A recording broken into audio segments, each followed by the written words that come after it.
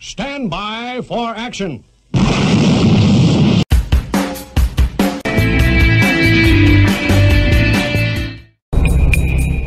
When Poppa stepped forward, he was cut down by his own police department. Telling the truth destroyed his career. The top cop who put his badge on the line for justice. Sometimes the truth has a price. That may be the lesson of a Virginia police officer who says, in trying to do the right thing, he ended up paying for it. One man who confronted truth and consequences.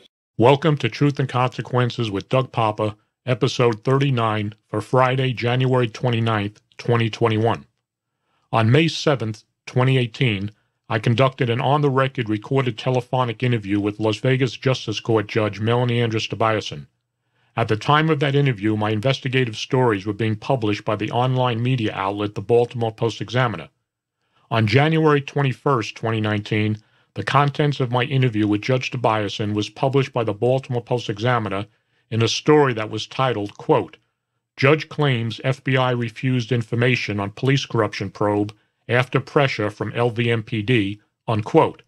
After that story and several follow-up stories that I authored, the publisher included links to a few audio excerpts from my recorded interview with Judge Tobiasson.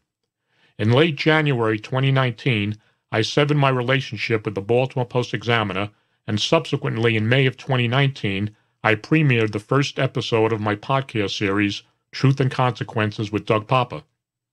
I have continued my investigations involving Judge Tobiasson and the unsolved 2016 Las Vegas Land-Kaufman double homicide, based on comments that were made by Judge Tobiasson during my recorded interview with her in 2018, and other information that I have since uncovered. Tobiasson made serious allegations against the Las Vegas Metropolitan Police Department, the Las Vegas Division of the Federal Bureau of Investigation, and the Clark County District Attorney's Office, as many of you are aware of that have been following my investigative journalism for the past few years. In January of 2021, per their request, I turned over to the Nevada Commission on Judicial Discipline a complete audio recording of my interview with Judge Tobiasson. Several audio excerpts of that interview, as I stated previously, had already been published by the editor of the Baltimore Post-Examiner at the time, and more recently by myself and several of my podcasts.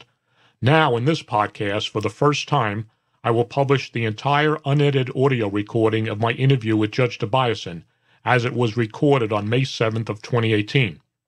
The Nevada Commission on Judicial Discipline, according to court documents, turned over to Judge Tobiasson and her counsel in 2019 a copy of the audio recording that I gave the Commission, including a transcript of that recording that was made by the Judicial Commission. I reviewed that transcript, and it is substantially correct, and the entire transcript can be viewed on the screenshots contained in this podcast. My conversation with Judge Tobiasson on May 7, 2018, was made using my cell phone on speaker, the audio of which was recorded into a computer using an external microphone, so there is some background noise. And now, here is the entire interview. It is approximately 1 hour and 52 minutes in length. Thank you for listening. It's Monday, May 7th, 2018. Time is 18:59 hours. This is Doug Poppa, investigative reporter for the Baltimore Post-Examiner.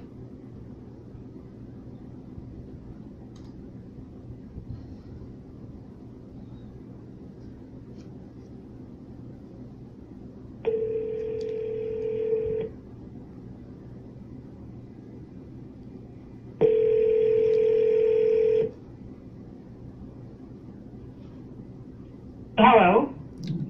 Yes, ma'am. This is Doug from the Baltimore Post-Examiner. Before we start talking, I have to advise you that the telephone conversation is recorded. You okay with that? Okay. Okay. And while we're talking... Not entirely, but that's okay. I understand why. Okay. Do you have a problem with me recording the conversation?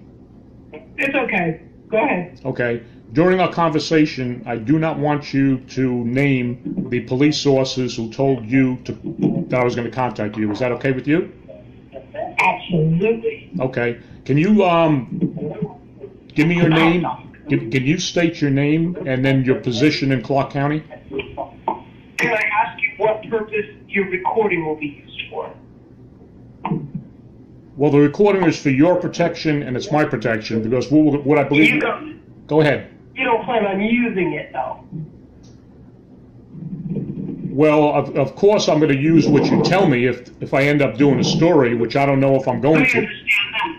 Not the actual recording, though. No, am I going to use your recording in my story? Yeah. No, I'm going to use what you tell me. If I listen, Thank you. If I end I up. don't mean to be difficult. I'm just saying, you know.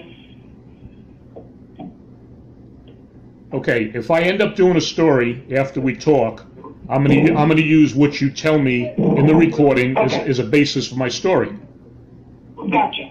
Okay. Can you just state? All right. My name is Melanie Andress-Tobiasson. I'm a Las Vegas Justice of the Peace in Las Vegas, Nevada. Sorry. Okay.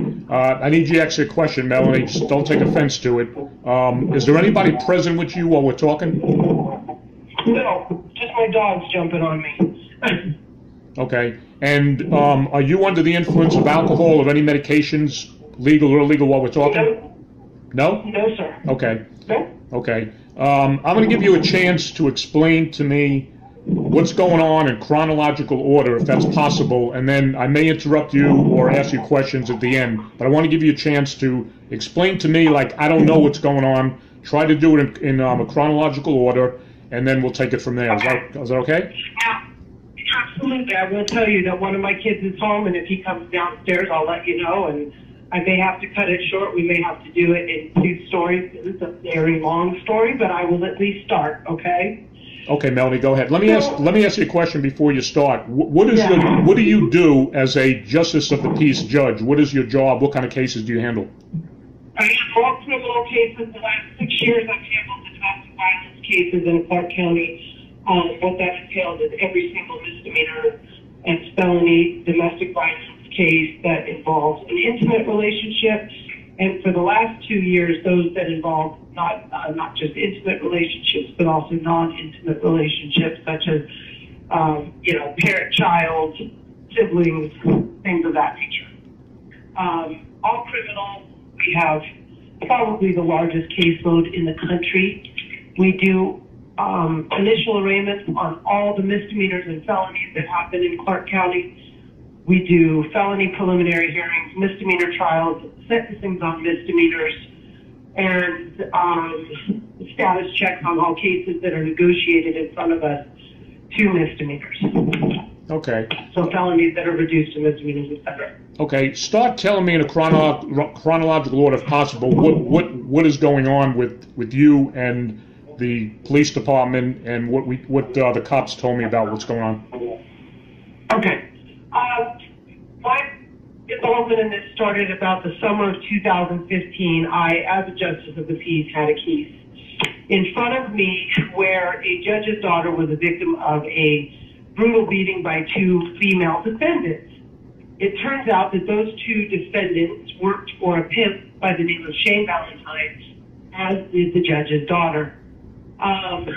The pimp, who was at the scene of the initial beating and was actually directing the girls to inflict the beating on this judge's daughter, was never charged. One of the 2 girls, whose name was Sophia Faraci, died prior to the preliminary hearing. She was the daughter of a guy by the name of Vinny Faraci, who went to federal prison with a guy by the name of Rick Rizzolo. Faraci, his dad or family, were enforcers for the Gambino crime family, which is interesting considering his daughter was a prostitute for Shane Valentine, who initially I thought was just some thug. So we have the preliminary hearing. In the middle of the preliminary hearing, 4 African-American guys come in, sit in the back row, and start, staring at the judge's daughter who's testifying, and I kicked them out of my courtroom and, in fact, had them escorted out of the entire courthouse. One of those people was Shane Valentine. At the time, my daughter was a sophomore at Bishop Foreman High School here in Las Vegas, and she was very good friends with a girl, also a sophomore, whose dad was a police officer at Metro.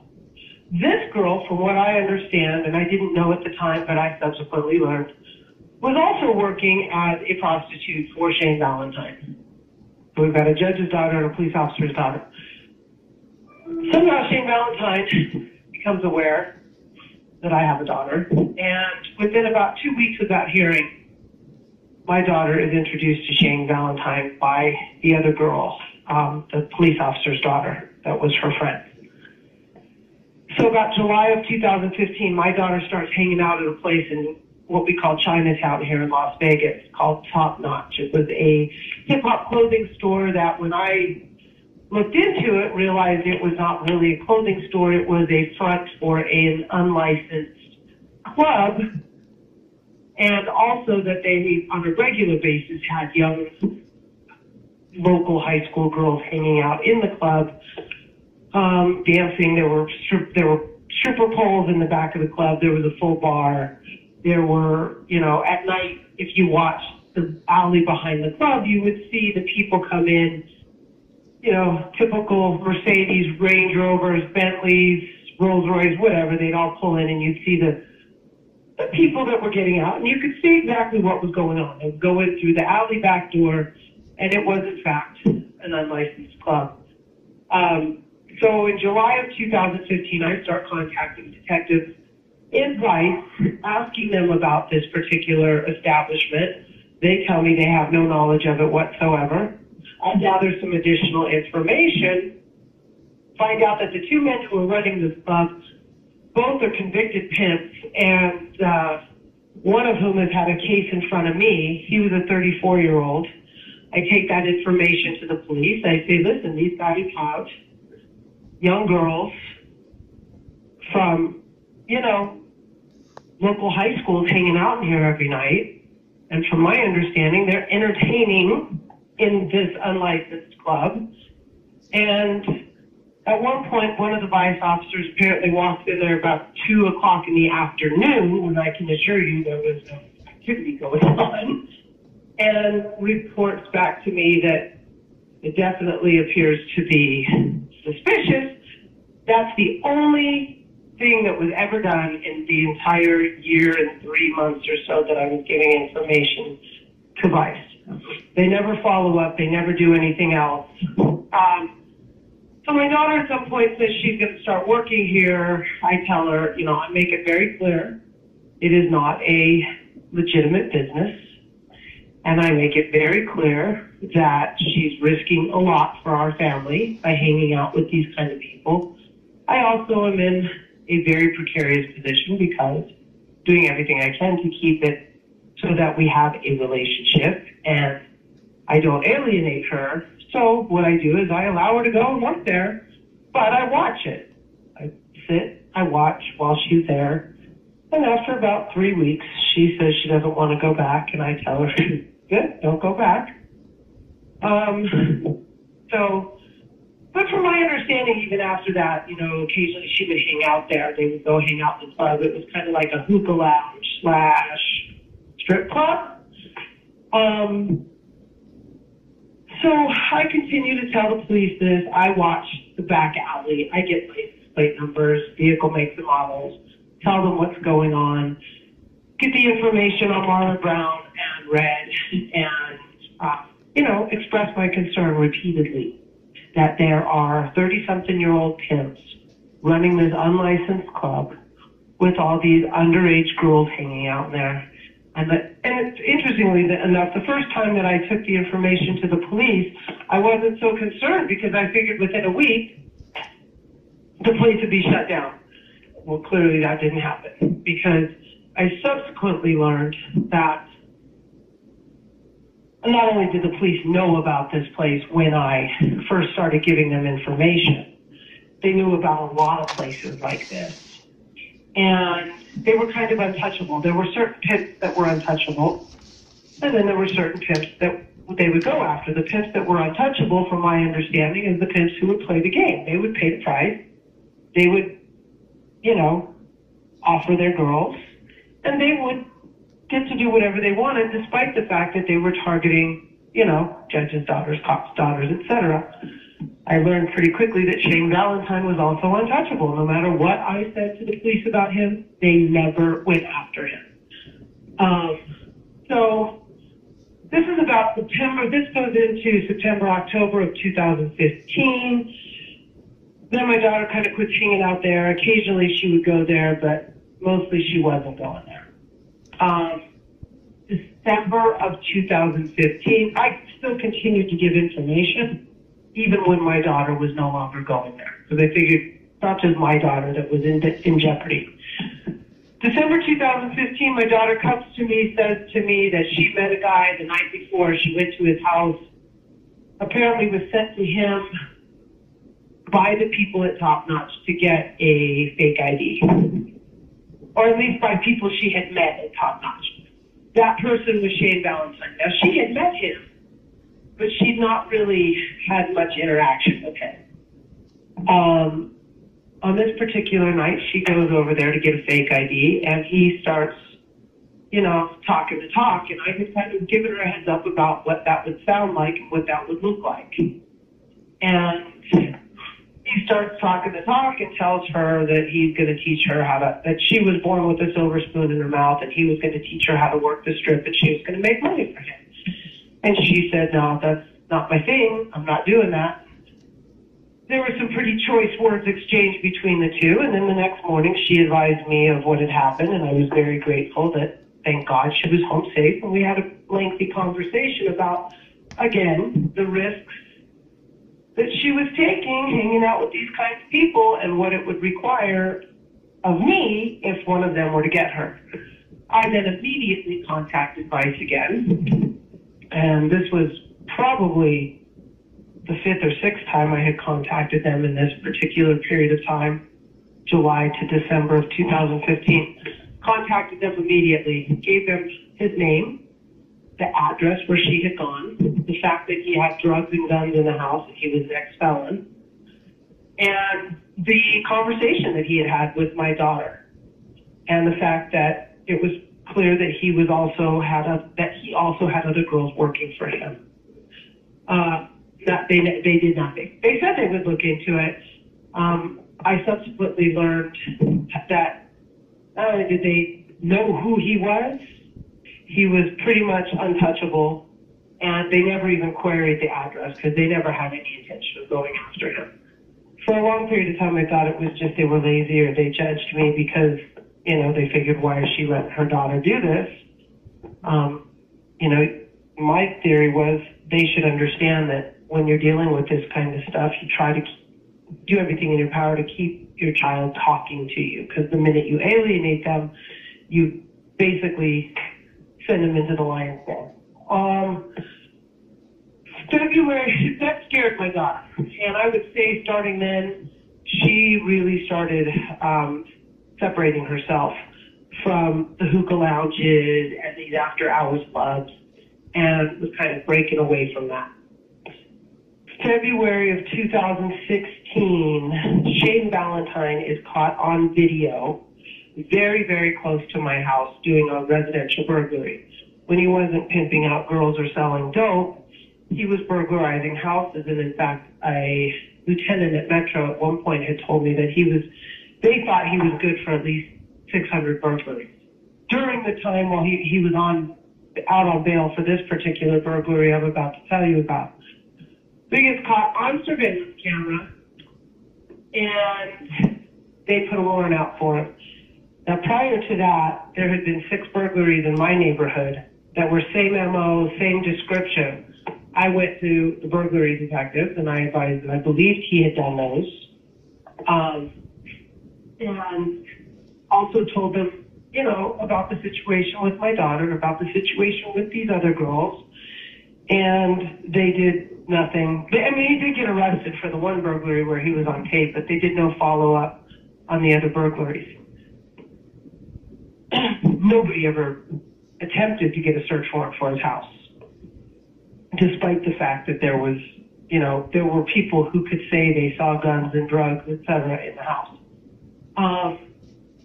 At this time, when they issued the arrest warrant for him, I learned that he's got an outstanding bench warrant on a domestic violence case in front of me, where he beat up a girl at a place called Panorama Towers, which is notorious for pimp and prostitution activity, clear from the facts of the case that she was a prostitute working for him. He beats her up. Security guard comes to her aid. He then leaves, sends her pictures of him with guns, threatens to kill her, says she's never going to be safe. She gives a statement to the police basically that, you know, she's terrified. She's afraid to leave her house because she's so afraid he's going to kill her. May of 2016, Shane Valentine gets picked up on those warrants, bails out on the burglary case, pleads guilty to the battery domestic violence case in front of me, and I recuse. But during that conversation, I had brought counsel into my chambers to explain to them, you know, the circumstances around this guy and my concerns for my daughter. Right. And the DA at that time says to me, Judge, this is the guy who pimped out the other judge's daughter. Who was that Remember DA? What was that before? DA's name? Who was that DA? That was the guard from PD. She just happened to remember that he was the one on the other case, that he was the pimp, that even though he wasn't charged, she remembered his name. I had never made the connection until that moment. Now, mind you, I am telling the police about Shane now for 6 months. And then I learned this detail and I freak out because now I realize, because I always had believed he was targeting certain types of girls or certain families. Now I knew for sure. So I called Vice again, and I said, I have just learned that he is the same guy who pimped out the other judge's daughter. And they seemed to be shocked. However, I now know that they knew exactly who he was and exactly who he had pimped out when I first gave his information to them. They knew he was the guy who had pimped out this judge's daughter. They knew he had never been charged. They had never submitted a case on him, and they'd never gone after him. So, let's see. About a month later, he comes back to court, and I had taken the plea on the case. Because the case was negotiated, I had taken the plea, and I had explained to the attorneys that though there was, you know, there was a conflict and I would never put him in jail, I didn't want to recuse because I wasn't sure if he was aware of the relationship. Both parties agreed that since the case was negotiated and it was just a misdemeanor, that I would take the plea. And if there was ever a time that the time needed to be imposed, I would, you know, recuse. By the first status check, I had decided that I was going to recuse anyway because there was nothing good for me being on his case. And I had learned some other information by that time. So when he comes back for his first status check, I recuse. Later that day, he starts contacting my daughter from a blocked phone number. She had not heard from him for some time, probably since the warrant went out in February.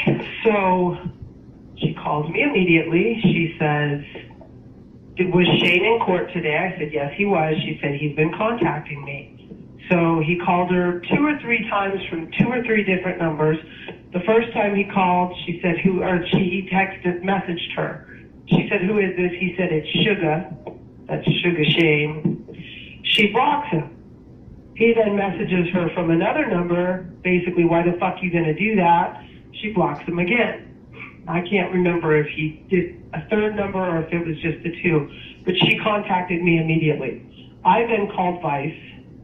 And I told them who'd you talk to in Vice? Who are the detectives you're talking to? The majority of the time I spoke to Detectives Bluth and Biaz. That would be Kelly Bluth and Al Biaz. Little did I know at this time that they were both subjects of the federal investigation. I had no idea because it hadn't been made public yet. So then I had also talked to Kathy Huey, I had talked to Greg Flores, I had talked to several others, you know, in passing. But those were Biaz and Blues were the ones I took most of the information to, but I had given information to Flores and I had given information to Huey. I also had talked to a detective by the name of Van Cleef. But, so at this time I call Blues and Biaz again. And I tell them that he was in court, and as soon as he left my court, he started contacting my daughter. I go, I don't understand why you guys won't do anything. And so there's this part, I mean, I'll say it, and I know it's being recorded, but, you know, at the point that this story gets reported, there's certain things that, you know, hopefully we can talk about not discussing, just for my daughter's protection, you know? Okay. But, you know, I contacted his attorney because it was now going on a year that I had been calling ICE and that they had done zero, absolutely nothing. So, ma'am, hold on for a second. Before you go any further, I don't want you to lose track. But can you phonetically spell the names of as best you can, of the vice cops you spoke to? I know Al Beas is B-E-A-S, but who were the others? That's correct. Kelly Bluth is K-E-L-L-Y-B-L-U-T-H. He is a man. His wife is a prostitute. She's a DA. Her name's Jacqueline Bluth. Then there's Kathy Huey.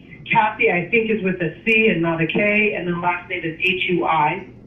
Gregory Flores, F-L-O-R-E-S. Greg Flores is one of the most corrupt individuals I've ever had the displeasure of learning about. Then there was a Van Cleef, and I'm sorry, I don't know his first name. It's V-A-N-C-L-E-E-F. Okay. So I contact Shane Valentine's attorney. It's about July now of 2016. And because I know that the cops at this point aren't going to do anything, I call his attorney and I said, hey, you might want to get your client a message that if he calls my daughter again, I'm going to take care of it myself. And so he does. He gives him the message. That's, you know, we don't really want to report that.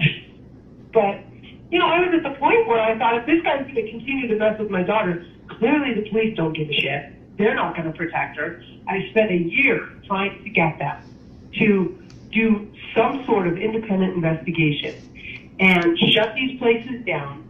I had given them, Shane Valentine was associated with a place called Milk Money, which is the same kind of thing as Top Notch.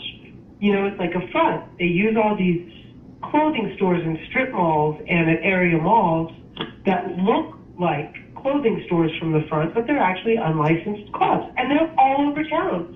Milk Money is, from my understanding, from talking to people in the industry, is owned and run by Molly Mall. That should explain some things to you, because Shane Valentine was associated with Milk Money. Molly Mall's people, in other words, pimps that worked under Molly Mall's permission, were pretty much untouchable. Just like Ocean Fleming and Raymond Sharp said. So, which explains why they never ever went after Shane Valentine. So, he does get charged with the burglary, kind of hard not to since it's on videotape and they put it all over the news. Let's see. So while he's out on bail on that burglary, and while I continue to go to the police, and while he continues to harass my daughter, the police continue to do nothing. During that time, from what I understand, he's still pimping out girls, he's still selling dope, and he's still burglarizing houses. It was well known among the kids, you know, the teenagers who hung out in this little group of people that hung out at the hookah lounges, that Shane and a kid named Neo were doing burglaries. That's, I get it. I'll come up with Neo's last name in a minute. Sometimes it escapes me.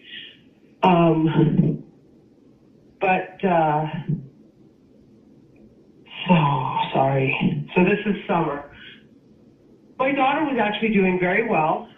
She was working at, you know, a regular place, doing really well, had a different group of friends, was not involved with the stuff. But I continued to push it because at any time, there were several times I had conversations with Blue where he'd say, well, what's going on with your daughter? And I'd say, my daughter's fine. And he goes, well, what do you want us to do? And I go, well, just because my daughter's fine doesn't mean other people's daughters are fine. I said, this isn't just about my kid. This is about everyone's kids.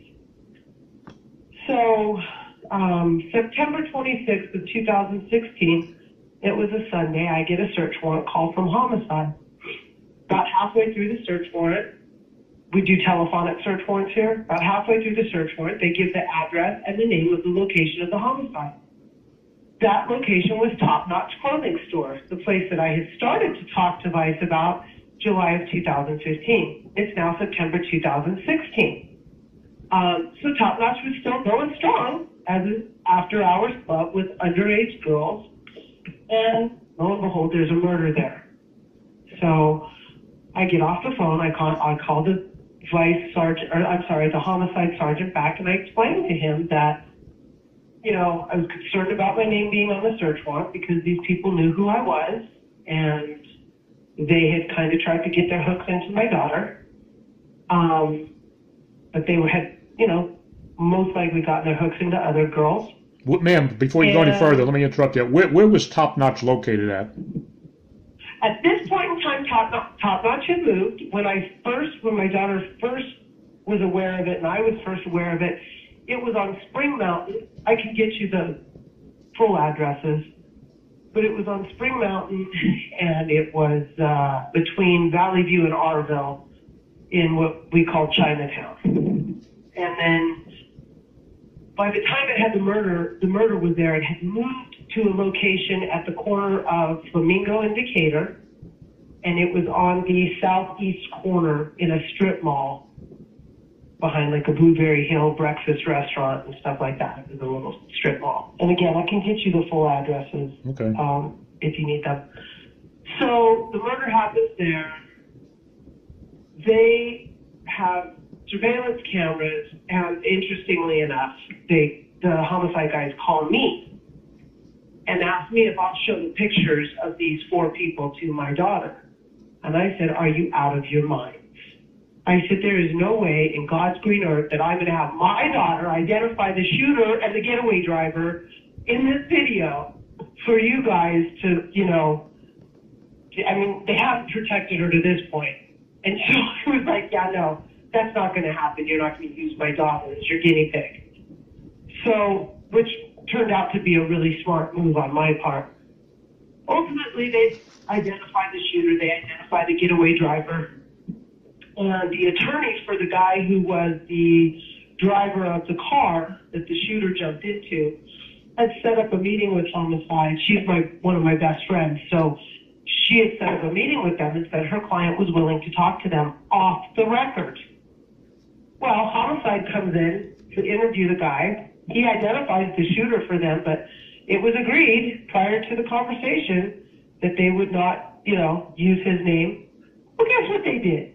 They recorded it, transcribed it, and submitted it to the DA's office in discovery, basically sealing this guy's death warrant. So they burned her completely. What was her? What was the name of that person? Pardon me? What was the name of that person? Antoine Bernard. That's the one that they fingered, right? No, Antoine Bernard was the one who talked to him and gave them the name of the shooter. The shooter's name, I have it all, but I don't have it off the top of my head. I'll have to get it for you because I have a whole file that's like 4 feet thick. Okay. And I don't have it sitting in front of me. But I'll get you the name of the shooter. I mean, he went to prison. He got convicted of the murder because Antoine Bernard didn't have a choice but to testify against him because they basically gave the shooter the discovery with his name in it, even though they said they would never do that. So Antoine Bernard, the DA's office, agreed to probation for him, and there was a guest, a visiting judge because the other judge was on vacation, and gave him prison time, and nobody ever did anything. Let him go to prison. I'm surprised he didn't get murdered there, but he is out of prison now. Anyway, so that was October 26th. The following day, which was a Monday, I contact Detective Bluth, and I'm pissed. And I said to him, I said, I assume you heard about the murder at Top Notch. I'm not quite sure why you have blown me off for all this time. I go, but maybe now I have your attention. And I said, maybe now, since there's been a murder at Top Notch, and I asked you guys to investigate that a year and a half ago, and you knew what was going on there, I said, maybe now you'll investigate Shane Valentine. I said, he's out on bail on a burglary charge. He's got multiple felony convictions from when he was a juvenile and certified up as an adult. He's pimped out one judge's daughter. He's pimped out multiple police officers' daughters. He tried to pimp out my daughter. He's targeting certain families, and you guys just don't care. And I said, I have information on a girl who is at this moment working as a prostitute for him while he's out on bail on a burglary. Maybe you could do some investigation and do something about it. So he tells me he'll be at my office on Thursday afternoon. Thursday comes and goes, no call, no show. And what detective was that? So that was Detective Kelly Bluth. How do you spell the last name? How do you spell the last name again? Bluth. Bluth. Bluth. Okay. All right. So that following Sunday, coincidentally, I was at the jail doing something else. And I run into Al Diaz working overtime at the jail. And I was not nice. And I walked to him and I said, I have a question. I said, how come you guys keep fucking blowing me off? I go, I've been bringing you information on these guys trying to pimp out underage girls. I go, which is your big, talking point on the news. And I said, for over a year now. And I go, you guys have just completely blown me off for over a year. You've done nothing. You haven't investigated anything I've told you. You haven't made any effort to independently investigate or verify any of the information I've given you. And now you got a dead person at a place that I told you about over a year ago that was an unlicensed club. I go, I don't understand. And he goes, I don't know what you're talking about. He goes, oh. And I go, I talked to Bluth on Monday. I go, he was supposed to come to my office, and once again, no call, no show. And he said, well, he's out of town. And I go, well, he's got a phone, doesn't he? And so he said, we'll come to your office next week. So the following week, which would have been the first week of October 2016, they come to my office. And it's Al Diaz, Kelly Bluth, and Greg Flores. And I give them information on a girl. The same girl I told you about earlier, whose dad was a police officer who was friends with my daughter. Okay. I give them her name, her dad's name, all of her information, and again, I give them Shane's information, where he lives, what his story is. Who was the name, ma'am? Who was the name of the cop whose daughter was being pimped out? His name is Ty Bowden, Bowden. He goes by Ty, like Ty, but his first name is Clarence. Now, I had said to them when I gave them this information, every time I gave them information, I said, my daughter can never know I'm giving you information. If she finds out, she'll never talk to me again. I'll never get information again. And, she might just be so pissed off that she will never talk to me again anyway. Okay, ma'am, I don't want you to lose track here, but before on a train of thought, I want to ask you a question. It's okay. I don't understand. Why would a pimp be pimping out daughters of cops and a judge? It seems like the stupidest thing to do in the world. Why was he doing that? No, actually, if you know you're protected, and it's actually not the stupidest thing in the world, it's the smartest thing in the world, because I'm the only one that has ever been willing to come forward. Because everybody else is A, in denial about the fact that it's happening, or B, cares more about their job, their political career, or their public reputation than their kids. And I had told my daughter in December of 2015, I love my job. I would like to do my job for a long time, but I will lose my job in a heartbeat to save you. And I told her, I go, one of these pimps gets you, I will lose my job.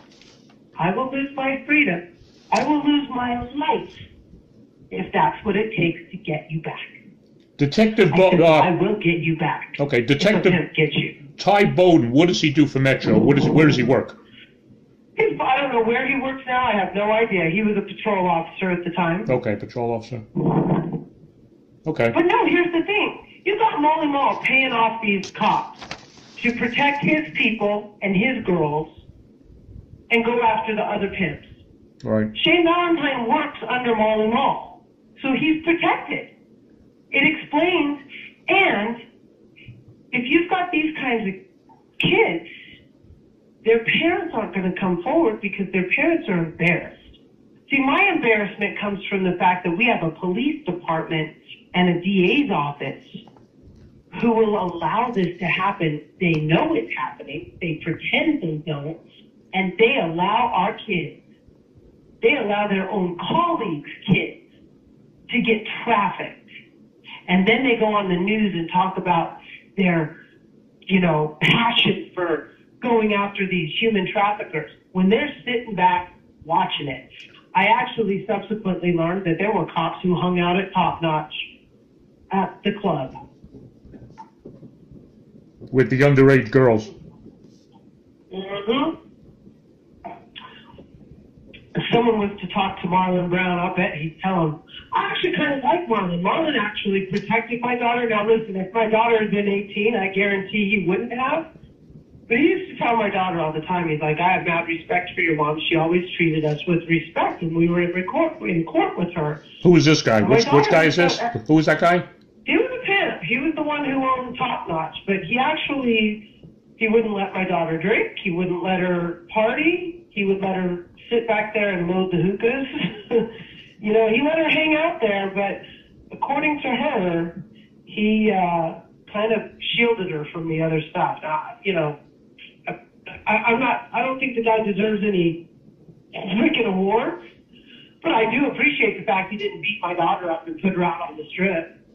His first name is Marlon? Yeah. Marlon Brown? I mean, he protected my daughter more than the cops did, I can tell you that. Who was the judge's name? That's pretty sad. What was the judge's name whose daughter was also being pimped out? What was her name? Michelle Levitt. Her daughter recently was working as a prostitute again out of Spearmint Rhino, which is also Molly Mall's territory. So I'm just getting to the good part. So I give these guys this information in the beginning of October of 2016, okay? We already had the murder at Top Notch. Then, October 8th of 2016, unbeknownst to me, there is a drive-by shooting at a guy named Neo's house. How do you spell that?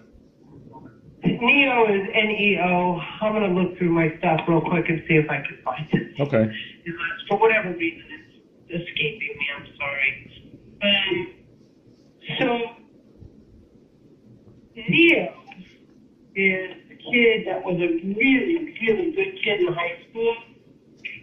He's now hanging out with Shane Valentine, their buddy, and hold on a second. And they're doing work with you together. He also is an up-and-coming kid. I'm losing your. You're getting distorted for some reason. I don't know if you're walking away from the phone or not.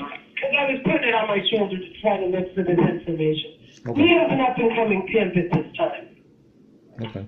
So, but Neil was taking Shane Valentine's girls, and Shane was getting pissed. So on October 8th, Shane and Neo have a little tiff in text messages where Shane threatens Neo and says he's going to come shoot up Neo's house. Neo says, bring it, gives him the address and the gate code, and 10 minutes later, Shane Valentine rolls up to Neo's mom's house and ramps the car into the garage. It was a rental car rented in his name. And then fires around into that house and throws a big giant boulder through Neo's mom's window. Okay? So, Kaufman, K-A-U-F-M-A-N, Neo's last name. Neo Kaufman. Okay. So, the police go out. It's 10 o'clock in the morning. Neo doesn't want to cooperate, of course, but you've got 3 other witnesses, independent witnesses who lived on the street, who give the vehicle description, license plate number, description of the shooter, which matches Shane Valentine. You've got the car rented in his name. You've got a piece of the car that fell off in the driveway. And you've got Neo's mom who gives the description. Metro closes that investigation 2 days later as insufficient evidence for prosecution. Okay?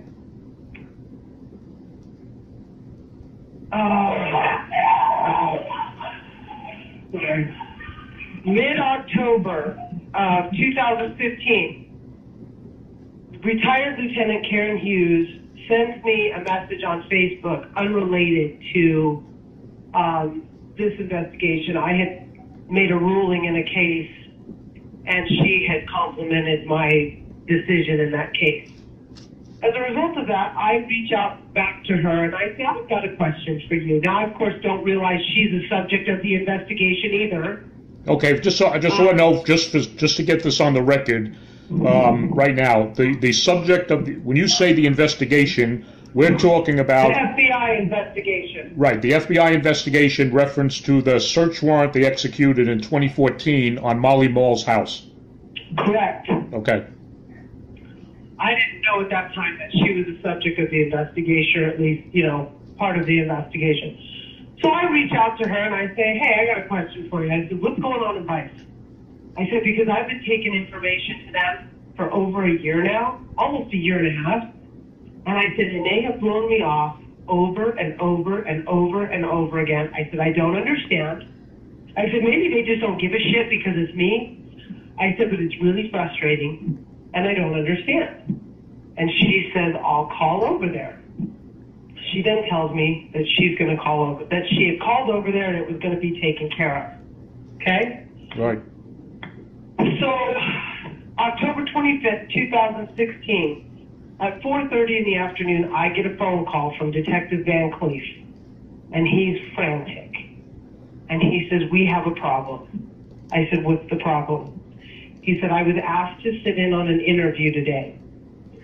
He goes, I sit down, and the girl comes into the interview, and the detective who's questioning her is a detective by the name of Justine Gaddis, Gadus. Of all of them, she should be in prison for what she did to me and my daughter. Who, Justine Gaddis? So, yeah. What'd she do? So, well, I'm going to tell you. Okay. She calls Ty Bowden and says she would like to interview his daughter, that they have received information that she is a prostitute or has, is potentially has information with regard to a pimp and human trafficking of juveniles.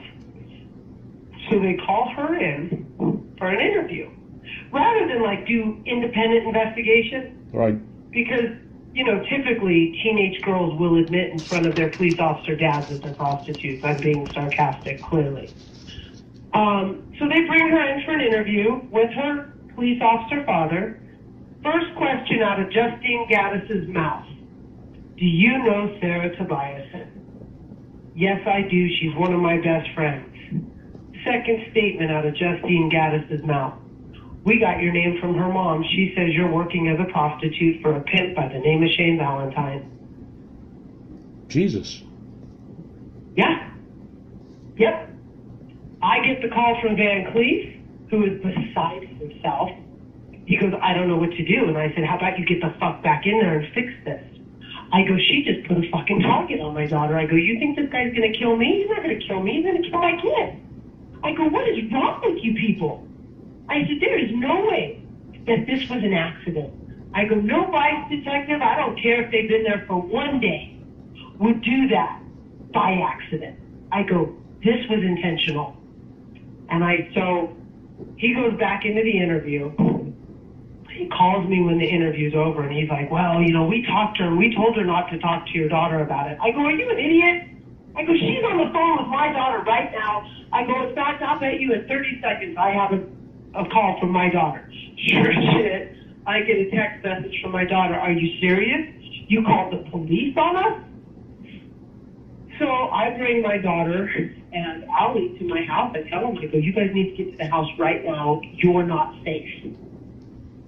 So you brought your daughter. You said you brought your daughter and who to your house? Allie, the daughter of the police officer that they had just outed me to. What's her name? Allie. How do you spell that? Allie. Okay. So I bring them to my house, and I have to kind of give them the song and dance because I don't really want to tell them yet that, I don't want to admit to them at this point that I've been bringing information to the cops because, they're still young and they're still, I don't want to lose my connection with them, especially right now. Right. So I give them a song and dance about why the police would do this. But I make it very clear to them that they are not safe. And when Van Cleef calls me back, he and Justine want to meet with me and my daughter, and I told them basically to, I won't tell you what I said, but it wasn't very nice. And I said, you guys have a reason for doing what you did, and I don't know what it is. I said, but if something happens to my daughter, we can have a real big fucking problem. So that night, unbeknownst to me at this time, Allie leaves my house and she puts out a tweet about the fact that she was called in and questioned by Vice. Mm-hmm. Okay? Now, unfortunately, at this point, Allie was no longer associated with Shane Valentine. She was associated with Neo Kaufman. And like I said, they had had a beef because Shane was upset that Neo was taking Shane's goals. Okay? Mm-hmm. So that night at about 12:30, so it would have been 12:30, October 26th, 12:30 a.m., Shane Valentine, the guy by the name of Dominique Thompson, he went by Domo, D-O-M-O, and a girl by the name of Frankie, F-R-A-N-K-I-E, Zappia, Z-A-P-P-I-A. What was Dominic's last name? Thompson. Thompson? Okay. It's Dominique. Dominic? Thompson. Dominique. Dominique. Q-U-E at the end. That's a male, right? Dominic. Okay. It is a male. He's a pimp. His name's Domo. D-O-M-O. Okay. Shane, Domo, and Frankie, whose stepdad is a police officer by the name of Dano, D-A-N-O, Giersdorf, G-I-E-R-S-D-O-R-S. Go to Neo's house and execute Neo and his girlfriend, Sydney Land, whose dad is a fire captain. Okay, wait a minute. Hang on, I'm losing here. Who's Darrow Giersdorf? Dano? Right. D-A-N-O. Right. Giersdorf. Is the stepfather of Frankie Zappia, one of the suspects in the double homicide that happened 8 hours after I was outed as a source of information to one of Shane Valentine's prostitutes who had left him and was now working for Neo. Okay. 8 hours later, her new pimp is killed by her old pimp because she puts out on Twitter that she had been called in and interviewed by Vice. They know, and everyone else knows, that this murder happened as a result of what they did that day. So, the first detective, so this happens Tuesday. And who got killed? Who got killed, Melanie, in the shooting? Who did they kill? Neo Kaufman. Neo, the kid that had been doing the burglaries with Shane. Oh, he got killed. He got shot in the head. He got executed. Shot in the back of the head. And his girlfriend, Sydney Lynn. Don't forget, Shane Valentine shot up Neo's house October 8th, and Metro closed the case as insufficient evidence for prosecution, even though they have 3 independent eyewitnesses and vehicle descriptions and proof that Shane was there. Okay. And Neo's Kaufman's girlfriend is who? What's her name? Sydney, S-Y-D-N-E-Y, Land, L-A-N-D.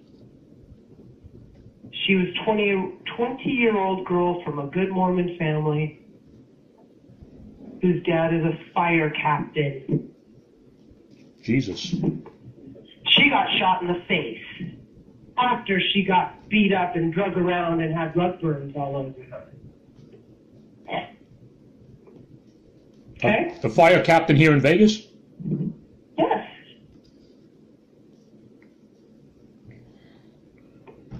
Did she die or she survived? She was from... No, she's dead. It's a double homicide. They shot her in the face. Jesus. How come I wonder why I didn't hear about this double homicide. You heard about it, maybe. Well, no, because they're covering it up. That's why you haven't heard about it. So has anybody been indicted for this double murder? No, that's what I just said. They're covering it up. I'll finish the story. Yeah, go ahead. So here's what happened. Go ahead. I'm not going to interrupt you. They find the bodies Thursday morning, 2 days after they've been killed. They know immediately that Shane is one of the suspects. Okay? Right. They're able to ping his phone at the apartment at the time of the shooting. But here's what they don't do. They don't call me and tell me. So Friday night, they find the bodies Thursday morning. Friday night at midnight, I come home from a concert and my daughter comes to me and she says, Mom, I got to talk to you. She said, you know that double homicide when my friend Neo got shot? I said, yeah. She says, Shane did it. And I don't even ask her how she knows because for some reason all the kids on the street know everything and the cops don't know shit. So I text Detective Van Cleef at midnight on Friday, so it would have been the 25th, 26th, 27th, 28th of October. And I was just, you got the intel on the suspect in that double homicide? And his response is, yeah, I found a paper. Yes, I heard about it. Hey, hold on a second. Say that over again. I'm losing you. I guess the phone's not near your mouth or something. Can you hear me now? You sound distorted for some reason. Well, I don't know why, because nothing changed. Can you hear me? I can hear you a little better. Okay, go ahead. All right, can you hear me? Yeah, go ahead. Okay. So, damn it, I don't know where I was. Friday night, your daughter tells you that Shane killed... So I text Detective Van Cleef. I go, you got any intel on the suspect in this double homicide? Knowing that they knew. And he goes, yeah, I heard about that yesterday morning. So I called him and I said, you knew yesterday morning that Shane Valentine was a suspect in this double homicide that happened 8 hours after you outed me as a source of information, putting my daughter's life in danger. And you didn't think that maybe I should get a heads up? That maybe somebody should have called me and told me that he was a suspect in this double homicide? And I told him Tuesday when I said to him, I go, Shane Valentine is a murder waiting to happen. It better not fucking be my daughter. So within 8 hours, I was proven right because Shane Valentine was involved in the double homicide of these two kids. And so he says to me, oh, you guys aren't in danger. You know, he's on the run. He's not worried about you guys. And I said, let me explain something to you. I go, he's already killed 2 people. You think he gives a shit about 2 more? I said, and apparently nobody cares about the crimes he commits, so he probably doesn't really have to worry about it. And why do you think that nobody cares about the crimes he commits? Because they never investigate them, and he never gets arrested for them, unless, of course, they're on videotape and they can't. I mean, they had opportunities over and over and over. And I mean, he didn't even get charged in the case with the other judge's daughter, where he was there and he was directing her beating. And why do you think it is? Why do you think he's protected? Because he works for Molly Mall. He's protected. They've been paid to protect him. Okay, the cops. Yes. By Molly Mall. I mean, you're never gonna get them to say that, but he works for Molly Mall. He is associated with Molly Mall. And what I kept saying was, well, maybe once the federal investigation became public, my theory was, I said, oh, now I understand why they won't arrest Shane Valentine. I said, because they're afraid they'll get Ocean Fleming. He'll probably, dime them out for all the shit that they've done. He's probably got intel on them. I was right. I just was right for the wrong reasons. Did you, ma'am? Anyway. Okay, go on with the story, because I got a couple of questions, but go on. It's exhausting. If I told, But no, what was the question you were going to ask me? Did you ever contact anybody from the FBI and tell them what's going on? We're getting there. Okay. We're getting there. Okay. Yes, the answer to your question is yes. And when Metro found out that I was talking to the FBI, what's his name? God damn it. He just retired. Hold on. Because if I'm off track, then anyway, yes, I did. And I spoke to somebody for a lengthy period of time. And we spoke on burner phones because we were so afraid that the other FBI agents in Metro would find out that we were talking, because he knew that there were people that he worked with at his agency that if they found out we were talking, he'd be shut down. Why was that? So Metro finds out that I'm talking to the FBI, and a deputy chief contacts the head of the Las Vegas field office, who then calls in the agent that I'm talking to and tells him he's not to talk to me anymore, that I'm a problem, and that Metro's concerned that I'm going to go public with my story. Yes, that's what happened. So who was the deputy chief? I can't remember his name right now, and he just retired. He retired because he had a DUI that Joe Lombardo covered up. You're not talking about Todd Fasulo? That's who I'm talking about. Yes, I am. Who now works for Steve Wynn. Who now works for the Wynn, and guess what? The head of the local field office of the FBI is about to go work there too, because Todd Fasulo got him a job there. That's the same head of the local FBI office who told his agent not to speak to me anymore. And then I believe that they probably found out that we were still talking, and he got kicked out of the public integrity unit and sent to the opiate squad. What was the FBI agent's name you were talking to? What was his name? Well, I'll tell you his name, but I'm trying still to protect him, even though he won't talk to me now. So now I don't have anybody to talk to. I can't go to Metro. I can't go to the FBI. Well, what was it? And I got Joe Lombardo, who's trying to suggest that I'm involved in drug trafficking, and that they're going to file charges against me for interfering with an investigation, for telling people not to talk to vice detectives because they're dirty. They put an infocom out on my car saying, they don't put my name, they know it's my car, but they say, be on the lookout for this car. Basically, it's involved in a drug trafficking investigation. And how I found this out is I was doing a search warrant for a narcotics detective, and he asked me if I had a certain car still, and I said no, but I just bought this particular car. And he goes, that's weird. We just got this info about this, the same kind of car being involved in drug trafficking. And I go, well, I have the only one in town. He goes, well, clearly it's not you. What kind of car is that? Clearly, it's a Dodge Demon. Wow, Dodge Demon, yeah. And so then I talked to an attorney who had talked to Joe Lombardo and advised me that Lombardo was suggesting that I was involved in drug trafficking. And then I realized that, in fact, that was me that they were talking about. And you're not. I can assure you. And you're not involved in drug trafficking, right? I can assure you that I am not involved in drug trafficking, never have been, and never need to be, never want to be. I've always joked and said, if I'm ever going to go to prison, I promise you it's going to be worth it. That would not be worth it. Why do you think Lombardo's telling people you're involved in drug trafficking? He told this particular attorney that they know that I meet with this guy who has prior drug convictions. And they mentioned a place that I meet him, which is a bar in Henderson. I was so pissed off. I go, first of all, I've known that guy since I was 17 fucking years old.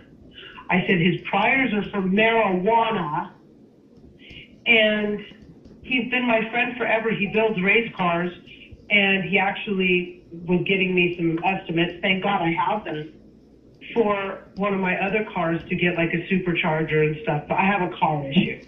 Let me ask you a question again. What was the FBI agent's name, just so I get that on the record? Not that I'm going to advertise it, but what was his name? Kevin White. Is he still with the Las Vegas division? Yeah, but he got transferred out of political integrity and moved to, or public integrity and moved to the opiate task force, even though he's the one who spearheaded this entire investigation that started in 2014. Okay, let me ask you a question. Because Metro apparently has enough pull to control the FBI behavior here in Las Vegas.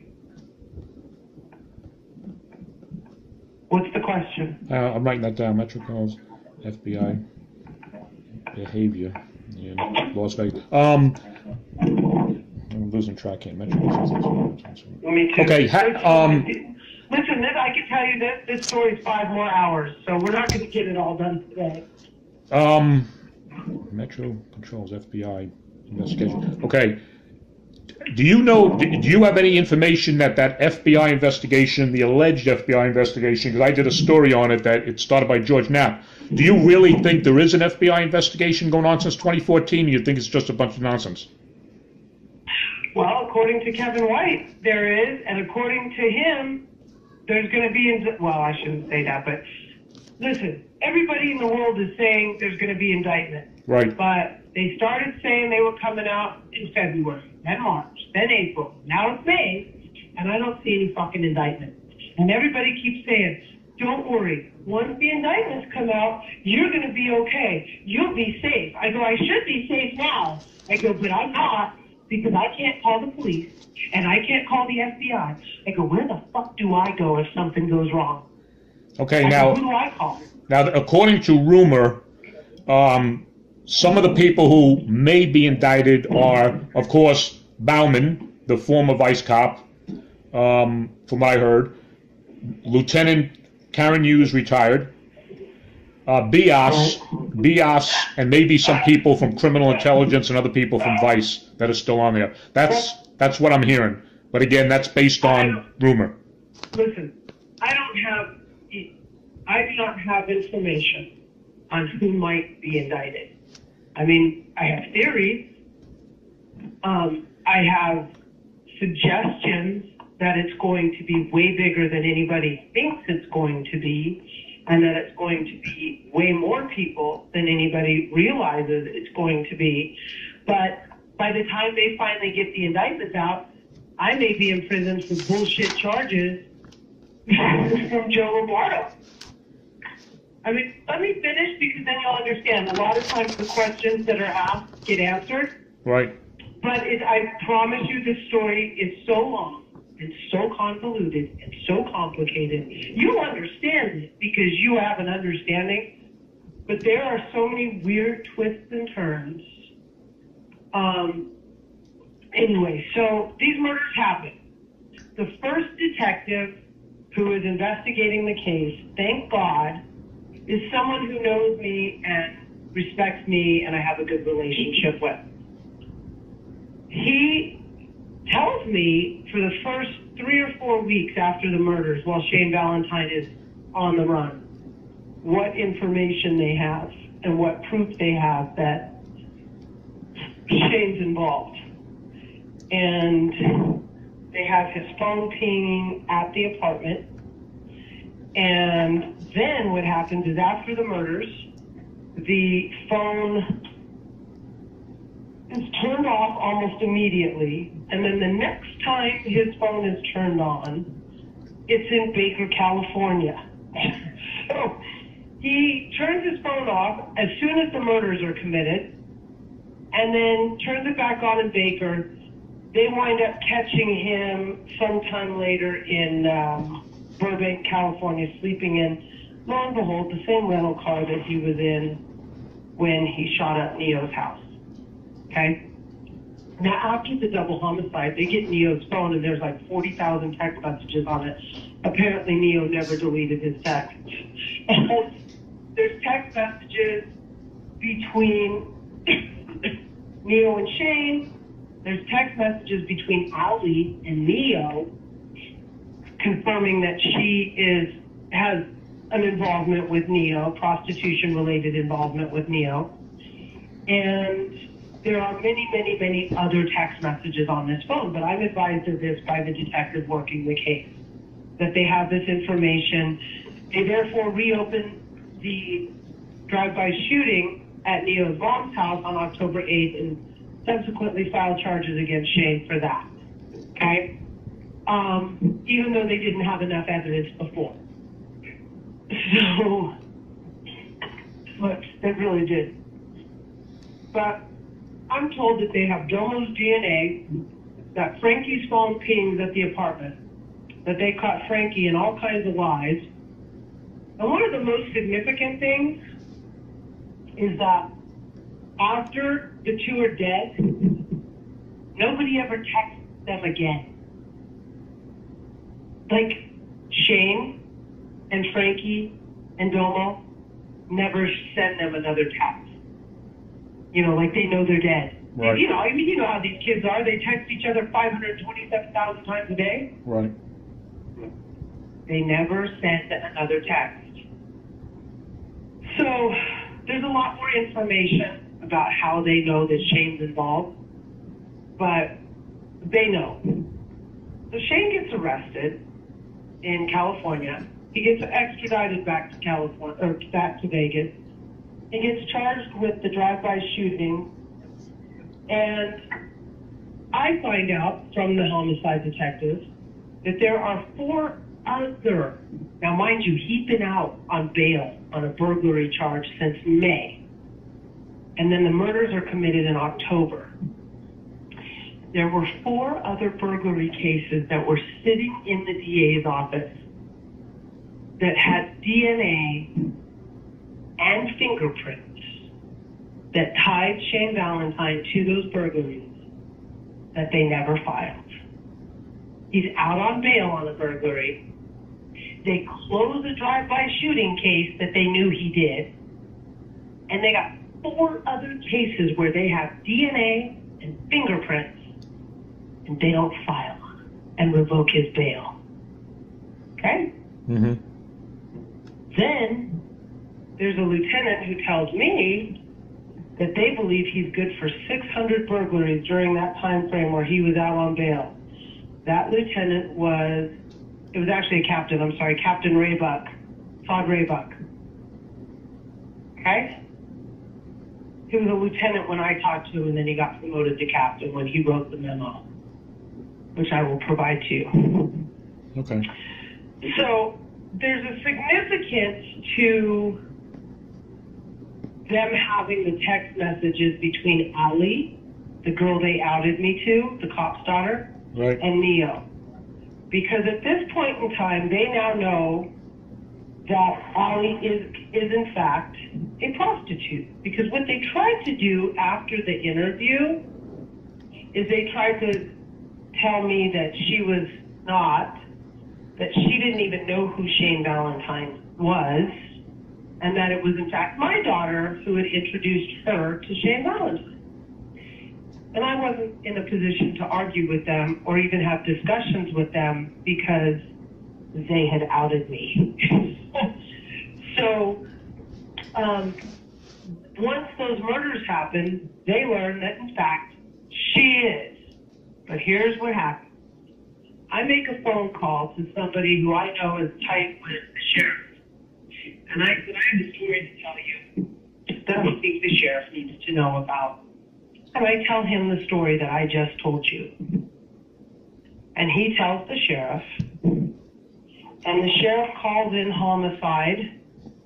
And the burglary detectives, who never did a search warrant, never really followed up on the information I gave them, calls in the officers who closed the drive-by shooting case. And he basically makes it look to me like he's doing something. Who was the guy that you told the sheriff? Kirk Hooten. Who? Kirk Hooten.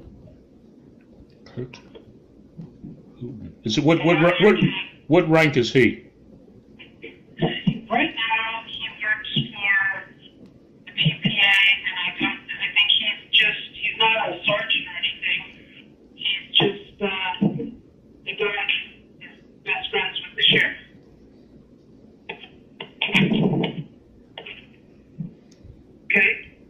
Okay. You ready for me to move on? Okay. Sometimes your voice fades out. I don't know why, but I got you. I think now. Try it again. All right, can you hear me? Yeah, I got you now. Kirk Hooten, right? Kirk Hooten, Hooten. And he's a sergeant on Metro? No, I say he's not. I don't think he's I don't know what his rank is. I don't think he's promoted to anything. He's just a friend of Joe Lombardo's. He's now works at the PPA. Okay, yeah, he'll be PPA. So he's just a regular cop. Okay. As far as I know. I don't know. Okay. He's been there forever, but he's like Joe's best friend. Okay. So I go to him, I tell him, he takes it to Joe. Joe calls in the homicide detective.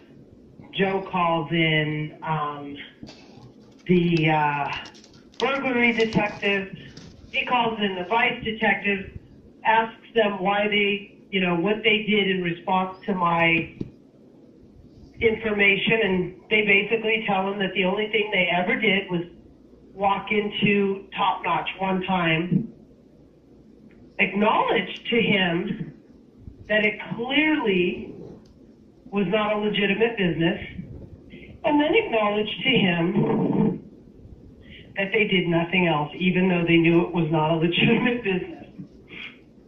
Okay? What time frame are we talking about here that this guy went to Lombardo? What month and year are we talking about? It was within a week that I found out about Shane being a suspect. So that was 2016, what month? November. Okay. So then he has the conversation with them. He then sets up a meeting with me. I go in there. A meeting with you and Joe Lombardo. Yes. Okay. So, but prior to that, I'll backtrack a little bit. So I told you about the cop whose daughter was a suspect in the double homicide. Right. He's a piece of shit. I knew him before he was a cop. When he became a cop, I was concerned. There's theories, and I can't prove them, that he was actually feeding girls to the pimps, and that he was every bit as, he is as dirty as they come. And I will tell you this, he retired 4 days after the double homicide. And what was his name again? Dano Giersdorf. Okay. His other stepdaughter is also a prostitute, and very significant to this story. That's where it gets a little complicated. Hold on. Oh, get out here. Okay, just checking. But before we go any further, let me ask you a question. Are you married or are you single? I'm married. Are you married to a Metro cop? He's retired, and no, he didn't help me. He's not helping you? He hasn't helped me through any of this. I was the one who went to Shane Valentine's house, kicking the door. I was the one who went to the cops. I was the one who followed my daughter. I was the one who made sure she was safe. No, he didn't help me. Why not? What does he think about all this? I can't answer that question for you. Because he probably thought I was nuts. Because he probably judged my daughter rather than wanting to save her. Because we're just two very different kinds of people. He'd rather put his head in the sand like everybody else, and that's just the way it is.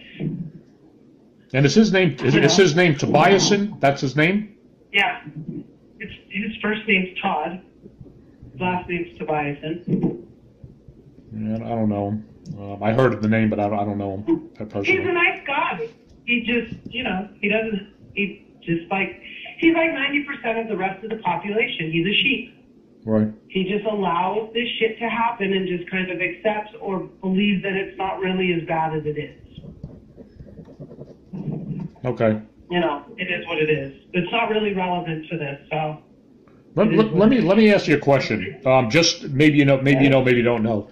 Do you think the reason why, because that's a little puzzling to me, is why the FBI guy was told not to talk to you because of the ongoing FBI corruption probe, and thought maybe you may jeopardize that investigation somehow? No.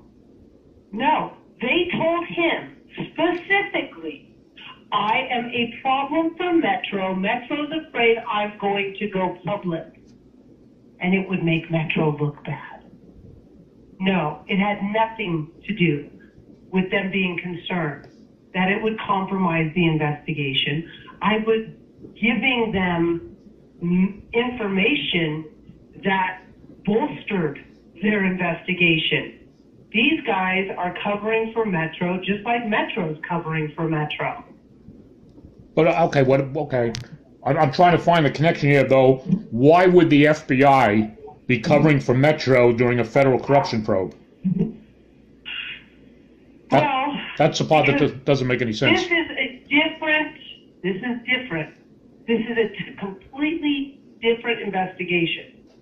The thing I'm involved in, although it's tied to Molly Mall, resulted in 3 murders that are not being investigated, that are not part of that investigation.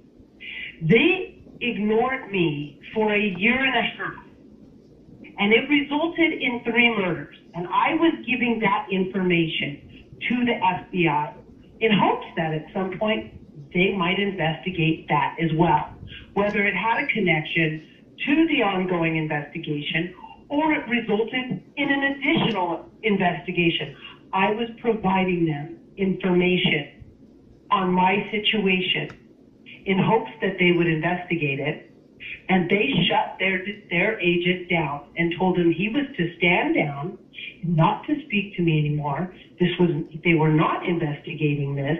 They were not going to take the information on it, and he was not to speak to me anymore.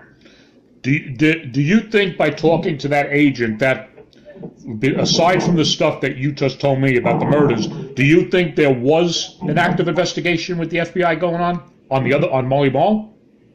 Yes. Okay, but they didn't want to hear anything about. They told me there was, but they didn't. Don't want. Okay. Listen, they're still protecting them. They're going to try to, listen. Bossman's gone from the department. Karen Hughes is gone from the department, albeit as should be. But there's still, Metro was able to call it. I don't care why. It doesn't matter why. Metro finds out that a judge is giving information to the FBI and is able to call the FBI and tell their agent not to get information from the judge anymore about the prostitution activities that she reported to Vice that were ignored and resulted in 3 murders. It doesn't matter why. The fact it happened is the story. Okay. Who cares what their motivation is? It's disgusting. Why would they not want me to give information to the FBI about this? Because it makes them look really fucking bad. And they know that the fact that they outed me got 2 people killed. They weren't the 2 people they were trying to get killed, me and my daughter, but it got 2 people killed.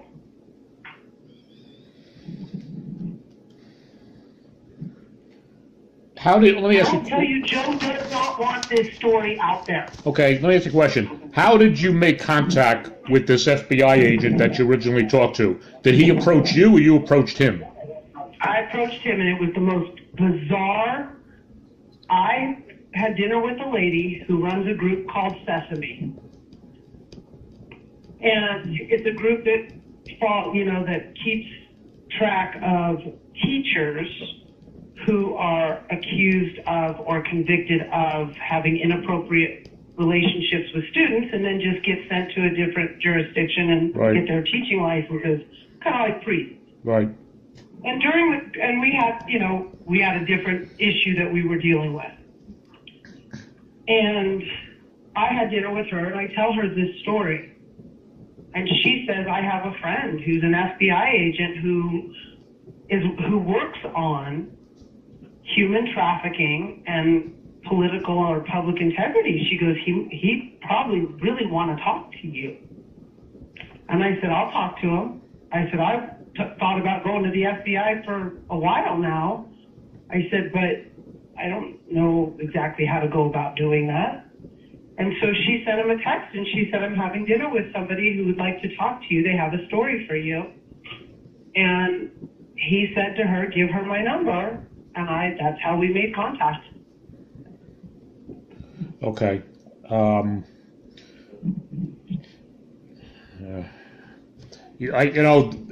just going to give you my opinion here for a second, not for what it's worth anything, but I got a little bit of background because of stuff that I was involved in with the police department years ago when the FBI was doing investigation.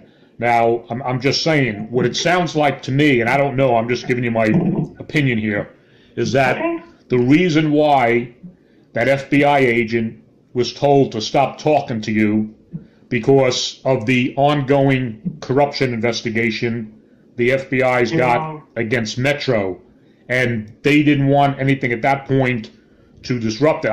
No, because you know what I'm saying. Metro does not control the FBI. That's I'm telling you. I'm telling you, they control the local office. In fact, that FBI agent said to me, if I was at any other field office in the country and a local police department called my boss and were upset about me talking to somebody, they would tell him to go get fucked. He said, this is the only field office in the entire country where the local police department can call and complain and get the agent shut up. Specifically said that to me. So, with all due respect, you're wrong on this one.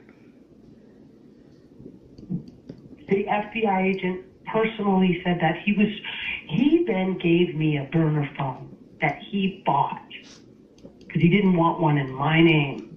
We then spoke on burner phones.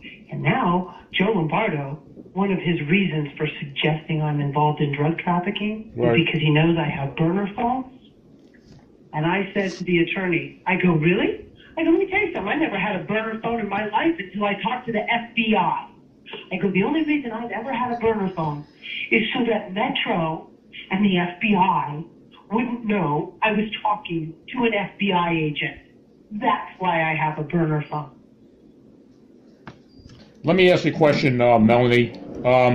I saw the interview that you did with Channel 8 I-Team. Yeah. Okay. Mm-hmm. Is everything that's on that interview is what you told them, or was that an edited version of your interview? Oh, no, that tape was never intended to be public. I made that tape in the event that I was dead and couldn't tell my story. My attorney wanted me to videotape my story. It's about 4 hours, maybe 5, in the event that someday I needed it for my protection, or in the event that I wasn't around to tell the story. That's how concerned they are for me. Then what happens after that? So you have Lombardo, and I didn't find out about it till after the story aired, talking to my attorney, suggesting that I'm involved in criminal activity and suggesting that they're going to file charges against me. And my attorney tells me, I think we need to do the story. He doesn't tell me why. He just says, I think we need to air the story. Right. I said, I agree. I said, I don't know what the fuck we're waiting for. Let's do it. I wanted to do it 6 months ago. And so they aired the story. And that was on April 13th when they aired it. Yes. Have you got... Hold on, let me just finish. In response to the airing of that story, 5 days later, Joe Lombardo, Steve Wilson, the district attorney, Chris Lawley and Robert Daskis, the 2 assistant district attorneys, and a guy by the name of Jim LaRochelle, who is Joe Lombardo's personal lieutenant, have a secret meeting with my chief judge, who's the chief judge on Las Vegas Justice Court, trying to get me kicked out of my criminal calendar, but they want it to be a secret. They don't want me to find out about it.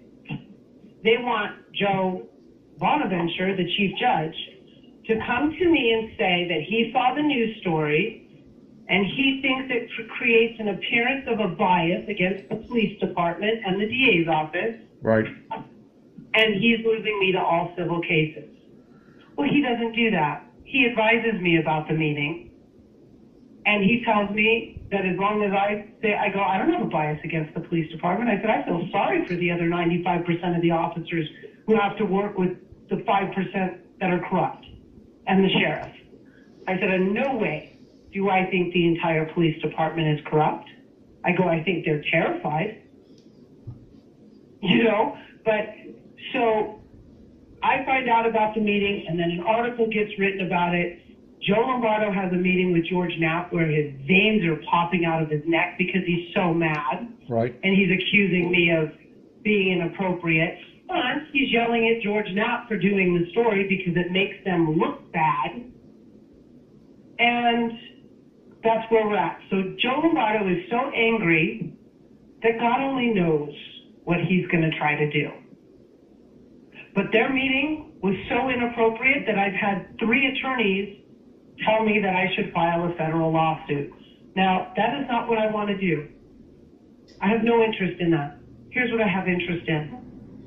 Something happening that shows what these guys have been doing or not doing that allows these girls to get trafficked.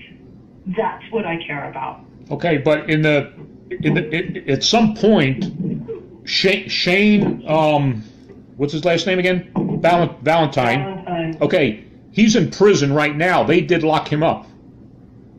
Yeah. Okay. They just negotiated all of his 5 burglaries and the drive-by shooting to 3 years. Okay, so when they come back... He'll be out before my daughter turns 21.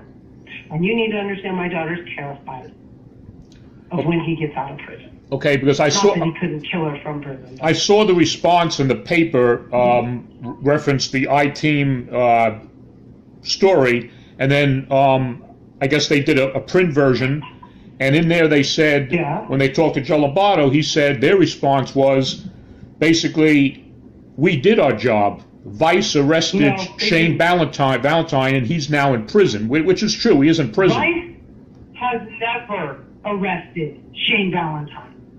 Never. Vice has never. Homicide reopened the drive-by shooting. Okay. And he pled to a burglary because they found out after he was a suspect in the double homicide that he had 4 burglaries sitting at the DA's office that they never filed. Even though he was out on bail on another burglary, they had 4 with DNA and fingerprints that they never filed. I got to look at the charges, but he wasn't charged and convicted of the murders? Nobody has been arrested in the murders. I told you that. He was a suspect in the murders. They have all the evidence they need to make arrests in the murders.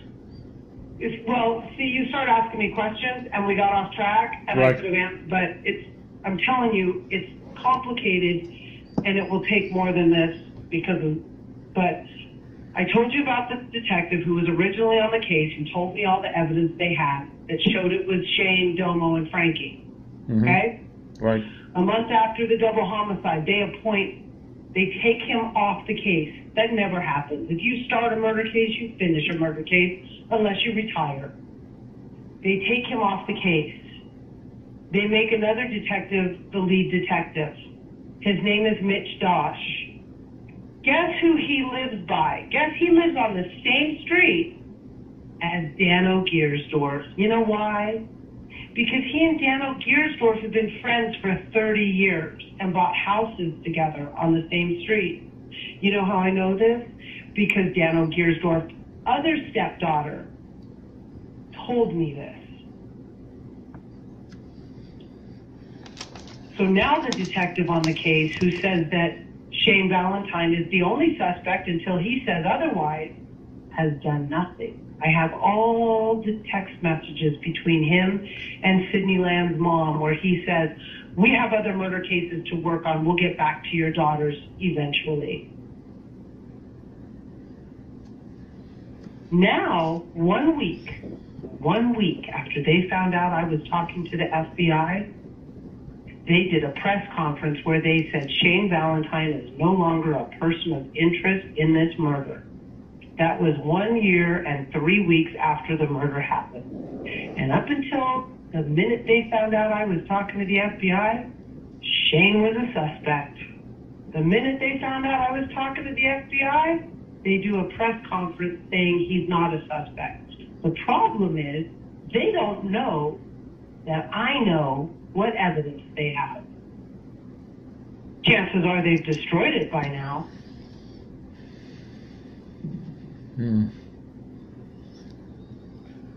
And the vice detective who's investigated the vice angle of this has known Dano Giersdorf since before they moved to Las Vegas and became police officers. He, in fact, is Dano Giersdorf's other stepdaughter's godfather.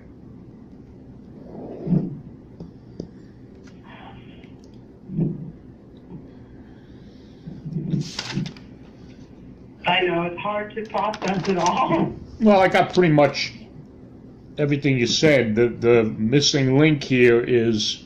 There's more. I mean, there's a lot more. I'm still having a very hard time to believe, because public integrity investigations are not normally, they're handled out of headquarters out of Washington, and then agents that come out. Well, they weren't. Normally not here. You know, the public integrity section is based out of Washington. But go ahead. Go ahead. Here's what I can tell you. They have now taken it away from the field office here. Well, that's because of what happened. That's what I was saying. This should be coming right out of headquarters. That's where the public integrity section works out of. It wasn't originally. It was being investigated here. They took it away from them because of what happened. When was that? Do you know? Only within the last few months. And this is information I get from people who really aren't supposed to be talking to me. Right. But they tell me.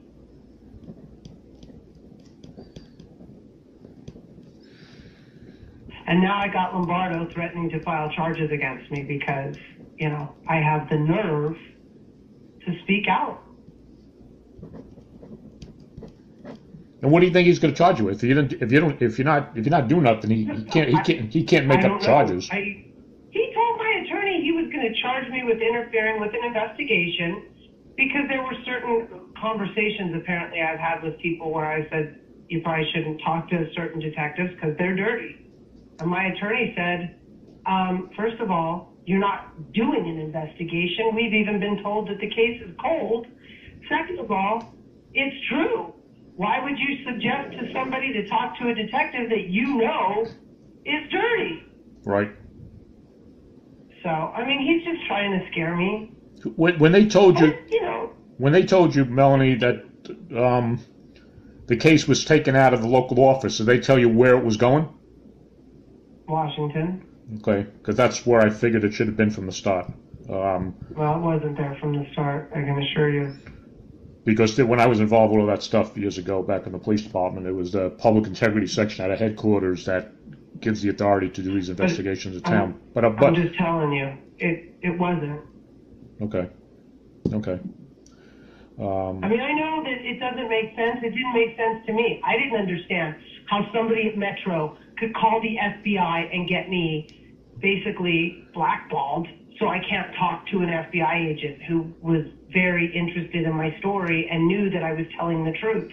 I don't understand that either. That does sound a little mysterious to me. It's real mysterious. I've never heard of that, and I said I've done a lot of different things in the past 40 years where... The FBI agent that I was talking to right. He will not talk to me. He's so afraid to talk to me because he knows he'll get fired or he'll get...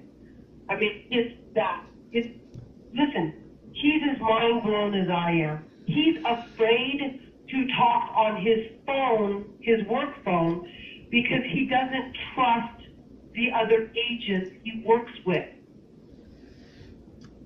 I'm not crazy, okay? No, I don't think you're crazy. He's told me, I mean, he and I talked at length. We would meet at churches and libraries so we could talk.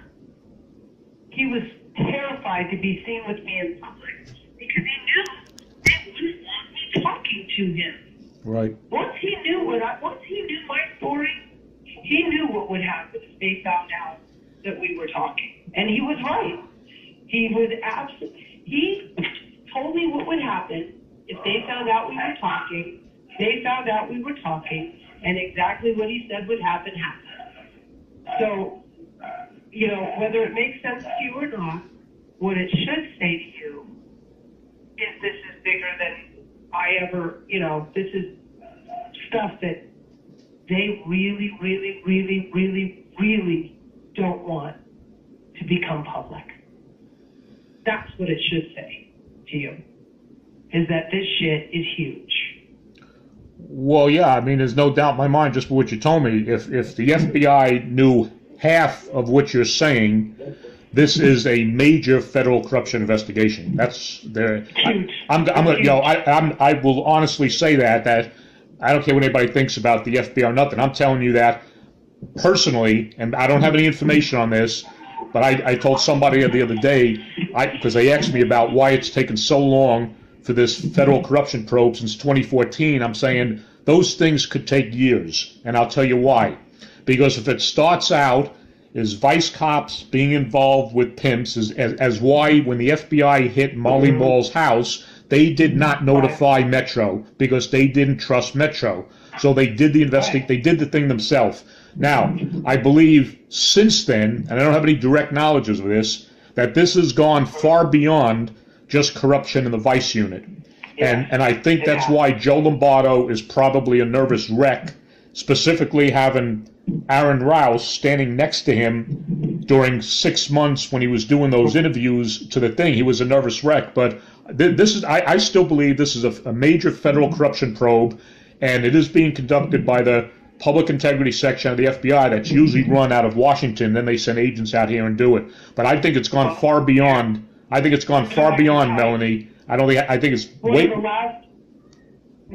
one of the last times I spoke to this agent before he quit calling me, and I will tell you this, he's gotten messages to me to let me know that I'm okay, that, you know, he knows what's going on, he knows I'm scared, and, you know, he's managed to get me messages. But he also got me the message that if they ask him if he's talked to me, he doesn't want to have to lie. No, he's got to tell him the truth. He's got to tell him the truth. So and then you. That's why he's refusing to talk to me, because he doesn't want, you know, but what does that tell you? That he's afraid of them finding out, you know what I mean? Well, I'm not too sure that when the way it's being relayed may be the way it is. I mean, I believe you when you said that if Metro contacted the FBI and said, "Hey," I'm going to tell you this right now, Metro. I don't care what you believe, Mel. I'm telling you, Metro is not going to tell the FBI to knock off a federal corruption probe. That is just a bunch of nonsense. No. You misunderstood me. I did not say that they said to stop the probe. I'm telling you they did not want me giving this agent the additional information that I have. This thing with me is a completely separate but huge issue for Metro, because it involved judges and police officers and fire chief and human trafficking and the allowing of it to happen to our children, the ignoring of it when somebody brought it to their attention repeatedly, and then the murders. Now, where I didn't go, see, there's so much information that, hold on, I think my son's coming downstairs, and I will not discuss this in front of my kids anymore, because my daughter is scared. She had an incident at her house the other night. She's not convinced it was unrelated, and the police had to come.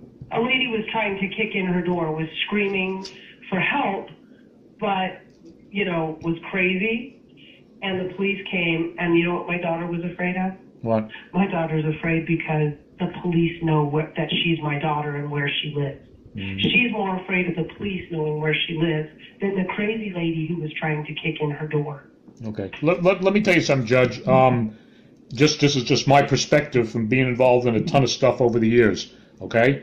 If I was the FBI and I was conducting a federal corruption probe on a major police department like Las Vegas Metropolitan Police Department, and in the middle of this investigation, I find out that there's an FBI agent who's talking to somebody who has information that's no doubt in my mind is part of their investigation, the probe, if you believe that or not. They told this guy to stop talking to you because they're afraid something's going to jeopardize the investigation they have ongoing. I could see that happening. I mean, I'm telling you, I've seen it happen before. It's not to say... I understand what you're saying. Right. It's not to say that the What I'm saying... Go ahead. ...is that Fasulo called the head right.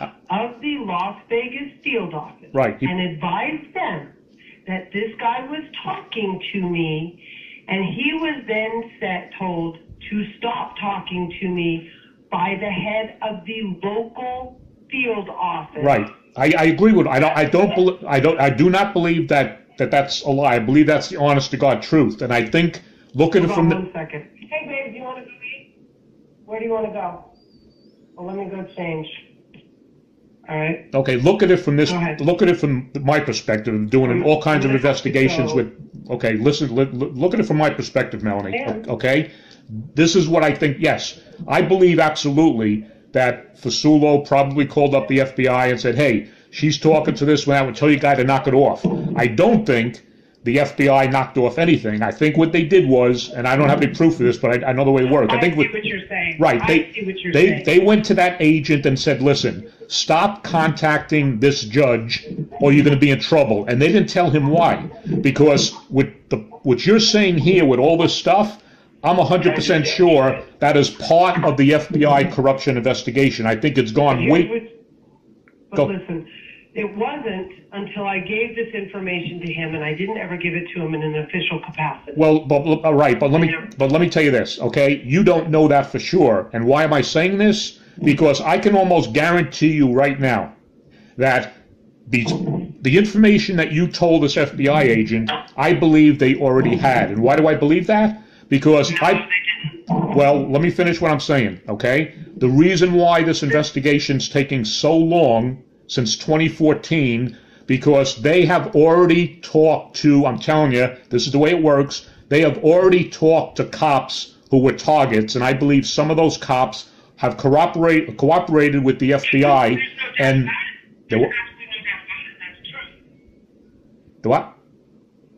That's true. There's no doubt about it. They have talked to cops. Right. They have talked to, of course they have. Right, so I think they've talked to all kinds of people. Right, so I think what the FBI did to this agent is say, listen, they're not going to tell him why. Stop talking to her, and that's just it. Not just like stop talking to her because we want to cover it up. Stop talking to her because it may jeopardize what they're already doing. What I believe is this. I believe that investigation... Here's the thing, to me it doesn't matter because, hopefully it gets investigated the way it's supposed to, so it doesn't really matter. But there's a lot more information on my stuff that I can give you if you're interested in it. Yes. I told you about the meetings with the sheriff after the murders. Right. The lieutenant and vice wrote a memo that was completely inaccurate and false. Right. Without speaking to me first. She never asked me what happened. She never asked to her when I spoke to them. I'm going to have to go after this because I'm going to dinner with my son, and then we can talk again maybe tomorrow. But long story short is, I had never reported this. And the reason I didn't go public is I was trying to protect my daughter. Right. And I didn't want, and that's why when you say it seems stupid to target kids like mine, no, because most people don't want to go public. The difference between me and everybody else is I don't care what it does to my reputation. I don't care what they try to do to me as a result of going public, and they are going to try to do stuff to me. It's clear because Joe Lombardo's already threatened it. But I wrote memos back that I had to because she put my daughter's name in a memo in writing, my name, the other judge's name, the other judge's daughter's name, the police officer's name, the police officer's daughter's name. And as a result, I had to write a response. I went to my attorney and said, what do I do? I go, this is all bullshit. And he says, if you don't write a response, explaining everything you've done. They will leak this eventually, and it'll ruin you because it's inaccurate. So I wrote responses, and then Ray Buck wrote a summary, and then Bluth Diaz and the Lieutenant Trish Spencer got kicked out of ICE, and now Bluth is on Homeland Security, which is doing their own internal investigation of the corruption in Vice, run by one of the Vice guys who's being investigated. Diaz has at least 3 IAB complaints dismissed, or he got 40 hours for admitting that he had sex with multiple prostitutes. 40 hours. I think I'd get 40 hours for stuffing their children. It's like, and then Trish Spence was kicked off the captain's list and sent to Southeast Graveyard. She's now just been promoted to captain. So Joe Ricardo basically made it, thought that I was dumb enough to believe that when these people got kicked out and got punished, they were going to get punished. Now they're all right back where they're on the fight. But they're, the reality is, what should have happened and what did happen are 2 entirely different things. And,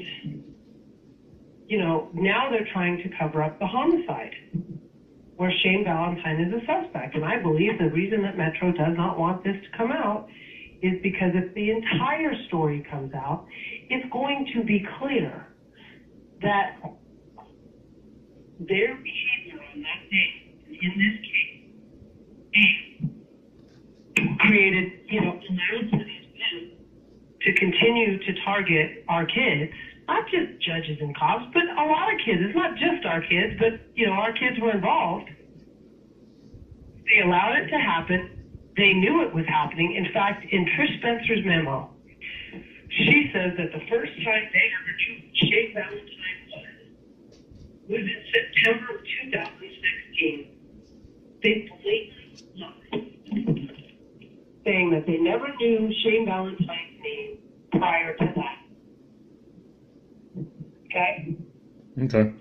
Anyway, I sent you those memos. You can read them. There's a lot more here. Listen, I don't know how the FBI works. I don't trust any of them. I can tell you that. I don't trust the FBI. I don't trust Metro. I don't trust anybody. God help me if I need the police, because they're not going to help me, I'm sure. I'm paranoid because I don't do anything. Like the worst thing I do is maybe have 2 drinks and drive home. Right. Which I can't do now because I know I'm being followed. I mean, what's really sickening is that I've not done anything wrong. I've provided information. I tried to get the cops to do something. And now that I'm speaking out, I'm being followed and threatened with criminal charges. What disgusting. What is it? What do you want me to do? What do you want me to do? How can I help you? Do you want me to? I don't know. I mean, I'd love to get the story. There's a lot more. I mean, I've got another 2 hours to fill in because there's more stuff that's happened. But I got to take the kid to dinner, and I don't want him to. Okay. No. Go ahead, Melanie. I will call you back. This. The what? And then maybe I said process this, and then maybe we can talk again tomorrow. Yeah, that's fine. That's fine. Okay. Yeah, I'll call you back tomorrow. If you got time to talk, we can do it the next day. But let me look at all the stuff. But let me put it this way, Melanie. I don't disbelieve what you told me, because a lot of this is kind of fitting in with other things I've heard from different people. But I'm pretty confident right now. I know a lot of people like I'm pretty confident that there is a federal corruption probe going on, and I believe it's gone way beyond the Vice Squad. I really do. And I can't say anything on the phone why I believe that, but I believe it has gone way beyond Vice Squad. But no, I don't disbelieve you. I think this is good information. A lot of stuff which you told me, I kind of heard bits and pieces from other sources, so it's all kind of fitting in place. So anyway, enjoy your dinner with your kids. If you want me to give you my cell phone number, or you don't want to have that, I can just call you back on the burner phone. Is that better for you? No, I mean, you can give it to me in the event that I need to contact you. Okay. And I'll be, I'll be careful with that. Okay. Oh, I don't care. I got no problem if you're careful with that. I don't care. I'm not afraid of anybody, so it is what it is. The cell phone number is 702-912-8162. 912-8162. And my email, if you want to email at me anything, is dougpoppa@gmail.com. dougpoppa@gmail.com. dougpoppa. If you get something from eticket888 @gmail, that's me. Okay, I'll make note of it. Okay. And if you want, I'll send you these memos later. Yes, so send me anything, anything you have that you want to send me to corroborate any of the stuff. Okay. Just send me all the information you can. Okay. Thanks, Melanie. You bet. All right, bye-bye. Bye. Okay, time is 20:50 hours on May 7th, 2018. Turning off the recording at this time. This is Doug Poppa.